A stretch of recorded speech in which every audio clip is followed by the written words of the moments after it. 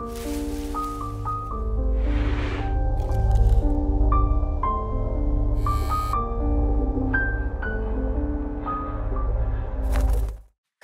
asked for a winter reading video, and I hope you like the story I picked and the presentation.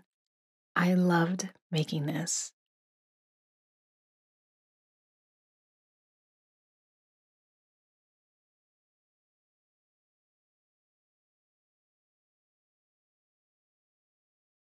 Hello, and welcome to the Poe cabin in the wintry woods. There's a roaring fire, books, tea, and comfy places to sit. The view is spectacular with snow-covered landscape and trees as far as the eye can see. The radio performance begins soon. I'll bring the radio shortly. Please, take a seat.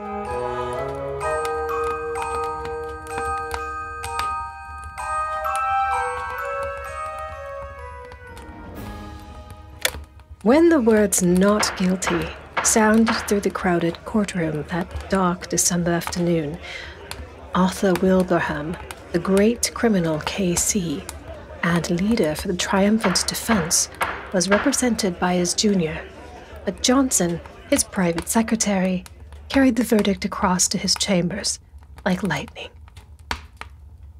"It's what we expected, I think," said the barrister, without emotion. "And personally, I am glad the case is over." There was no particular sign of pleasure that his defense of John Turk, the murderer, on a plea of insanity, had been successful, for no doubt he felt, as everybody who had watched the face felt, that no man had ever better deserved the gallows. "I'm glad too," said Johnson. He had sat in the court for 10 days, watching the face of the man who had carried out with callous detail one of the most brutal and cold-blooded murderers of recent years. The counsel glanced up at his secretary. They were more than employer and employed, for family and other reasons. They were friends. "Ah, I remember, yes," he said, with a kind smile. "And you want to go away for Christmas? You're going skate and ski in the Alps, aren't you? If I was your age, I'd come with you." Johnson laughed shortly.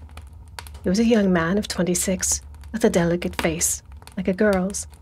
"I can catch the morning boat now," he said. "But that's not the reason I'm glad the trial is over. I'm glad it's over because I've seen the last of that man's dreadful face.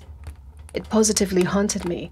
That white skin, with the black hair brushed low over the forehead, it's a thing I shall never forget. And the description of the way the dismembered body was crammed and packed with lime into that—" "Don't dwell on it, my dear fellow," interrupted the other, looking at him curiously out of his keen eyes.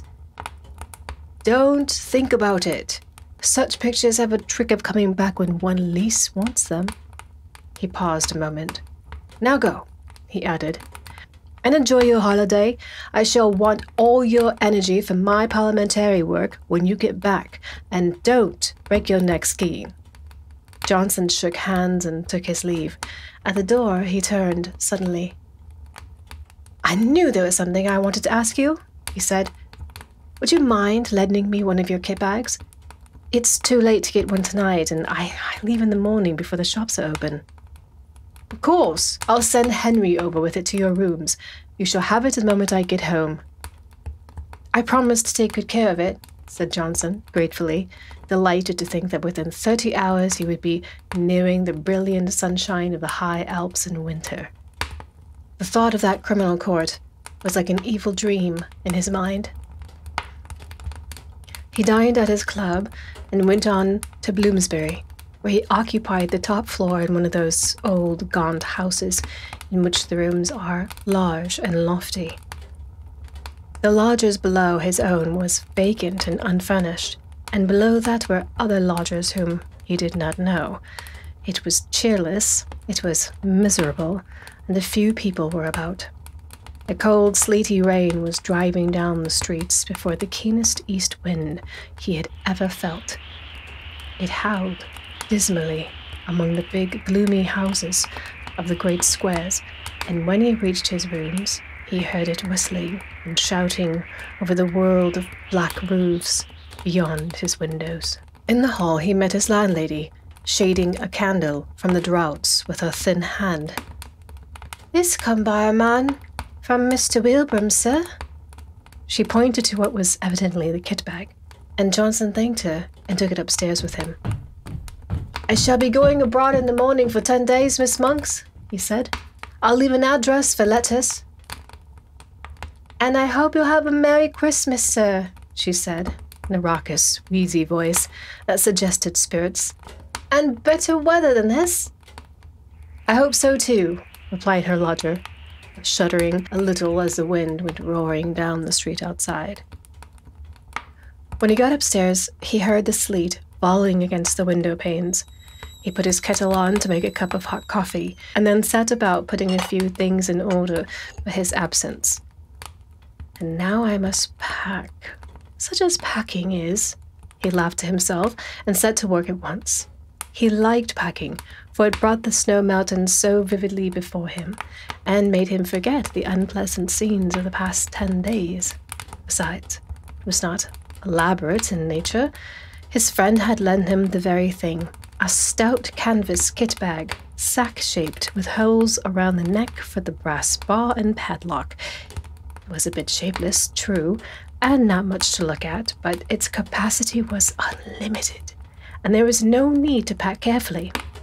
He shoved in his waterproof coat, his fur cap and gloves, his skates and climbing boots, his sweaters, snow boots, and ear caps, and then on top of these he piled his woolen shirts and underwear, his thick socks, puttees, and knickerbockers.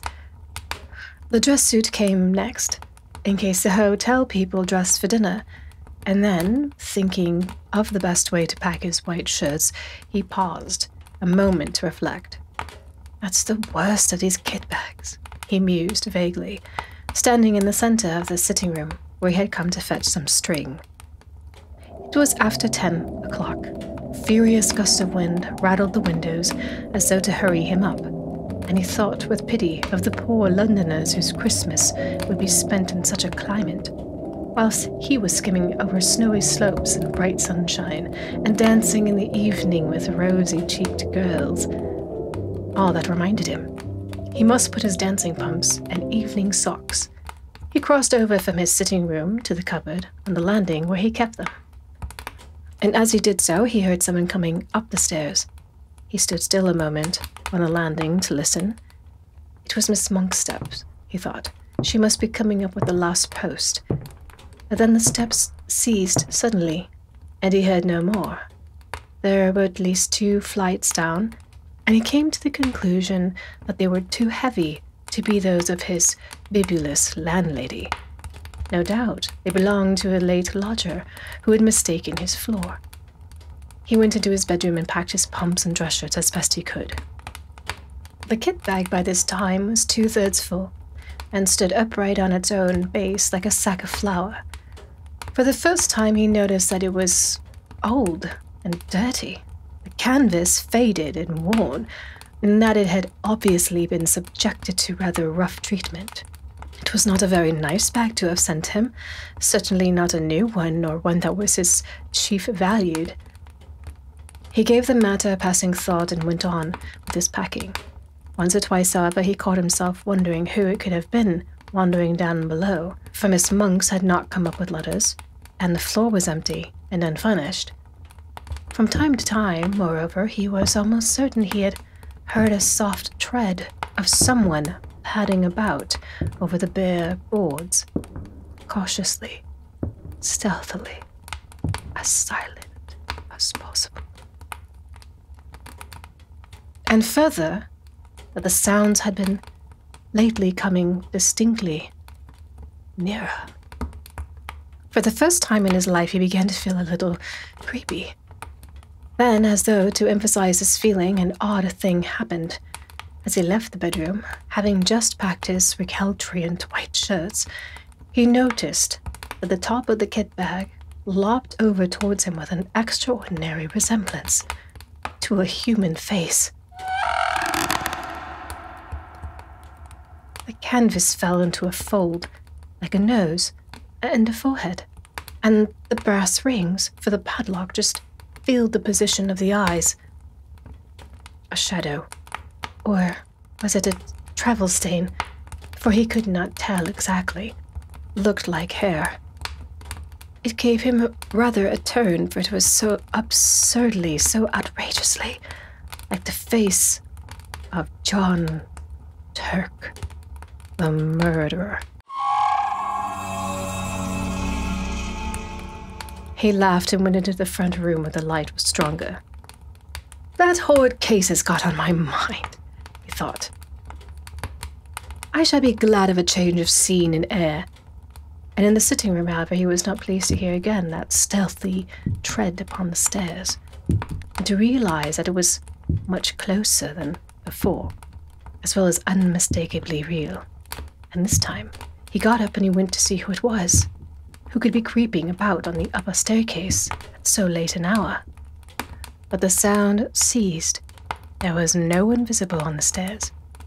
He went to the floor below, not without trepidation, and turned on the electric lights to make sure that no one was hiding in the empty rooms of the unoccupied suite. There was not a stick of furniture large enough to hide a dog. Then he called over the banisters to Miss Monk's, but there was no answer, and his voice echoed down the dark vault of the house and was lost in the roar of the gale that howled outside. Everyone was in bed, asleep. Everyone except himself and the owner of this soft and stealthy tread. My absurd imagination, I suppose, he thought. It must have been the wind, after all. It seemed so very real and close, I thought. He went back to his packing. It was all by this time getting on towards midnight. Drank his coffee up and lit another pipe, the last before turning in. It's difficult to say exactly at what point fear begins, when the causes of that fear are not plainly before the eyes. Impressions gather on the surface of the mind, film by film, as ice gathers upon the surface of still water, but often so lightly that they claim no definite recognition from the consciousness. Then a point is reached where the accumulated impressions become a definite emotion, and the mind realizes that something has happened. With something of a start, Johnson suddenly recognized that he felt nervous, oddly nervous. Also, that for some time past, the cause of his feelings had been gathering slowly in his mind, but that he had only just reached the point where he was forced to acknowledge them. It was a singular and curious malaise that had come over him, and he hardly knew what to make of it. He felt as though he were doing something that was strongly objected to by another person, moreover, who had some right to object. It was a most disturbing and disagreeable feeling, not unlike the persistent promptings of conscience, almost, in fact, as if he were doing something he knew to be wrong. Yet, though he searched vigorously and honestly in his mind, he could nowhere lay his finger upon the secret of his growing uneasiness, and it perplexed him. More, it distressed and frightened him. "Pure nerves, I suppose," he said aloud with a false laugh. "Mountain air will cure all that. Ah," he added, still speaking to himself, "and that reminds me, my snow glasses." He was standing by the door of the bedroom during this brief soliloquy, and as he passed quickly towards the sitting room to fetch them from the cupboard, he saw out of the corner of his eye the indistinct outline of a figure standing on the stairs, a few feet from the top. It was someone in a stooping position, with one hand on the banisters and the face peering up towards the landing, and at the same moment he heard a shuffling footstep. The person who had been creeping about below all this time had at last come up to his own floor. Who in the world could it be? And what in the name of heaven did he want? Johnson caught his breath sharply and stood stock still. Then, after a few seconds' hesitation, he found his courage and turned to investigate. The stairs, he saw to his utter amazement, were empty. There was no one. He felt a series of cold shivers run over him, and something about the muscles of his legs gave a little and grew weak. For the space of several minutes, he peered steadily into the shadows that congregated about the top of the staircase, where he had seen the figure, and then he walked fast, almost ran, in fact, into the light of the front room. Hardly had he passed inside the doorway when he heard someone come up the stairs behind him with a quick bound and go swiftly into his bedroom. It was a heavy, but at the same time a stealthy footstep, the tread of somebody who did not wish to be seen. And it was at this precise moment that the nervousness he had hitherto experienced leaped the boundary line and entered the state of fear, almost of acute, unreasoning fear. Before it turned into terror, there was a further boundary to cross, and beyond that lay the region of pure horror. Johnson's position was an unenviable one. "By Jove, that was someone on the stairs then," he muttered, his flesh crawling all over, "and whoever it was has now gone into my bedroom." His delicate pale face turned absolutely white, and for some minutes he hardly knew what to think or do. Then he realized intuitively that delay only set a premium upon fear, and he crossed the landing boldly and went straight into the other room, where a few seconds before the steps had disappeared. "Who's there? Is that you, Miss Monks?" he called aloud as he went, and heard the first half of his words echo down the empty stairs, while the second half fell dead against the curtains in a room that apparently held no other human figure than his own. "Who's there?" he called again, in a voice unnecessarily loud and only just held firm. "What do you want here?" The curtain swayed very slightly, but he saw it, and his heart felt as if it almost missed a beat. Yet he dashed forward and drew them aside with a rush. A window, streaming with rain, was all that met his gaze. He continued his search, but in vain. The cupboards held nothing but rows of clothes, hanging motionless, and under the bed there was no sign of anyone hiding. He stepped backwards into the middle of the room, and as he did so, something all but tripped him up. Turning with a sudden spring of alarm, he saw the kit bag. "Odd," he thought. "That's not where I left it." A few moments before, it had surely been on his right, between the bed and the bath. He did not remember having moved it. It was very curious. What in the world was the matter with everything? Where were all his senses going queer? A terrific gust of wind tore at the windows, dashing the sleet against the glass with the force of small gunshot, and then fled away, howling dismally over the waste of Bloomsbury roofs. A sudden vision of the Channel next day rose in his mind, and he recalled, sharply, to realities. "There's no one here at any rate. That's quite clear," he exclaimed loud, yet at the same time he uttered them he knew perfectly well that his words were not true, and that he did not believe them himself. He felt exactly as though someone was hiding close about him, watching all his movements, trying to hinder his packing in some way. "And two of my senses," he added, keeping up the pretense, "have played me the most absurd tricks. The steps I heard and the figure I saw were both entirely imaginary." He went back to the front room, poked the fire into a blaze, and sat down before it to think. What impressed him more than anything else was the fact that the kit bag was no longer where he had left it. It had been dragged nearer to the door. What happened afterwards that night happened, of course, to a man already excited by fear, and was perceived by a mind that had not the full and proper control, therefore, of the senses.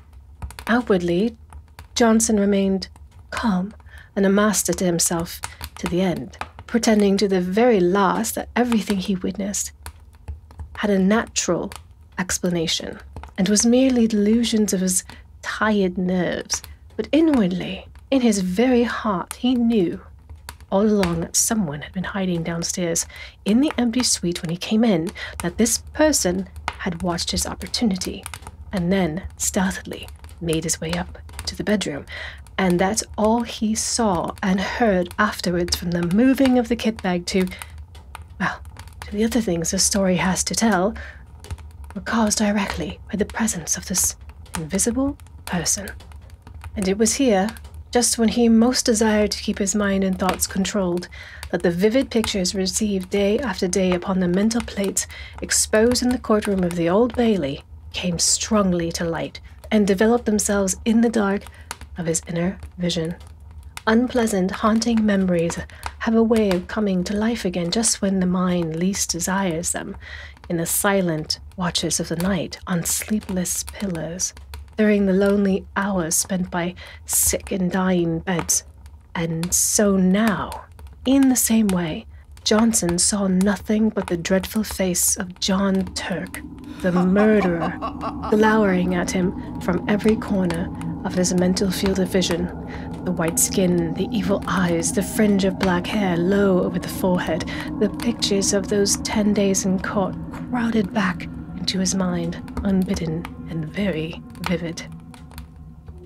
"This is all rubbish and nerves," he exclaimed at length, springing with sudden energy from his chair. "I shall finish my packing and go to bed. I'm overwrought, overtired. No doubt at this rate I shall hear steps and things all night." But his face was deadly white all the same. He snatched up his field glasses and walked across the bedroom, humming a music hall song as he went, a trifle too loud to be natural, and the instant he crossed the threshold he stood within the room, and he felt that every hair on his head stood up. The kit bag lay close in front of him, several feet nearer to the door than he had left it, and just over its crumpled top he saw a head and a face slowly sinking down out of sight, as though someone were crouching behind it to hide. And at the same moment, a sound like a long-drawn sigh was distinctly audible in the air about him between the gusts of the storm outside. Johnson had more courage and willpower than the girlish indecision of his face indicated, but at first such a wave of terror came over him that for some seconds he could do nothing but stand and stare. A violent trembling ran down his back and legs, and he was conscious of a foolish, almost hysterical impulse to scream aloud. That sigh seemed in his very ear.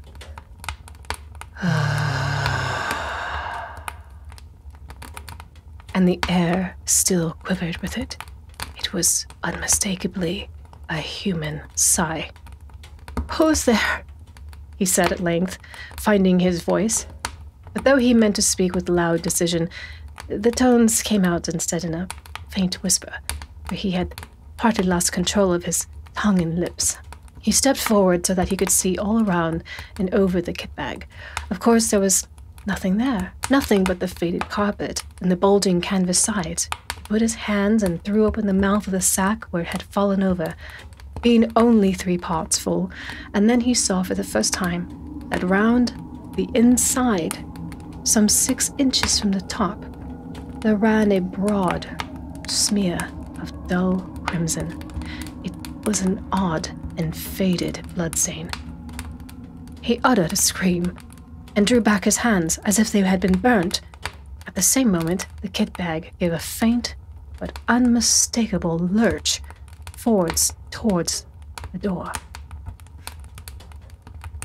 Johnson collapsed backwards, searching with his hands for the support of something solid, and the door, being further behind him than he realized, received his weight just in time to prevent his falling, and shut to with a resounding bang. At the same moment, the swinging of his left arm accidentally touched the electric switch, and the light in the room went out. It was an awkward and disagreeable predicament, and if Johnson had not been possessed of a real pluck, he might have done all the manner of foolish things. As it was, however, he pulled himself together and groped furiously for the little brass knob to turn the light on again. But the rapid closing of the door had set the coat hanging on it a-swinging, and his fingers became entangled in a confusion of sleeves and pockets.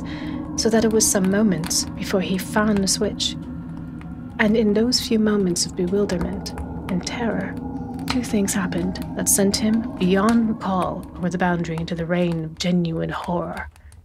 He distinctly heard the kit bag shuffling heavily across the door in jerks, and close in front of his face sounded once again the sigh of a human being.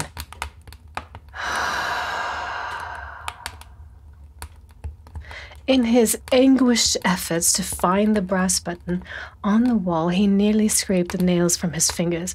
But even then, in those frenzied moments of alarm, so swift and alert are the impressions of a mind keyed up by a vivid emotion, he had time to realize that he dreaded the return of the light, that it might be better for him to stay hidden in the merciful screen of darkness. It was but the impulse of a moment, however, and before he had time to act upon it, he had yielded automatically to the original desire, and the room was flooded with light again. But the second instinct had been right. It would have been better for him to have stayed in the shelter of the kind darkness, for there, close before him, bending over the half-packed bag, clear as life, in the merciless glare of the electric light, stood the figure of John Turk, the murderer. Not 3 feet from him the man stood, the fringe of black hair marked plainly against the pallid forehead, the whole horrible presentiment of a scoundrel, as vivid as he had seen him day after day in the Old Bailey, when he stood there in the dark, cynical and callous, under the very shadow of the gallows. In a flash, Johnson realized what it all meant. The dirty and much-used bag, the smear of crimson within the top, the dreadful stretched condition of the bulging sides. He remembered how the victim's body had been stuffed into a canvas bag for burial. The ghastly, dismembered fragments forced with lime into this very bag, and the bag itself produced as evidence. It all came back to him, clear as day. Very softly and stealthily, his hand groped behind him for the handle of the door, but before he could actually turn it, the very thing that he most of all dreaded came about. And John Turk lifted his devil's face and looked at him. At the same moment, that heavy sigh passed through the air of the room, formulated somehow into words. "It's my bed. I want it."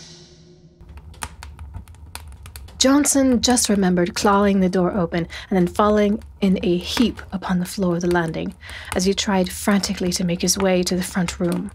He remained unconscious for a long time, and it was still dark when he opened his eyes and realized that he was laying, stiff and bruised, on the cold boards.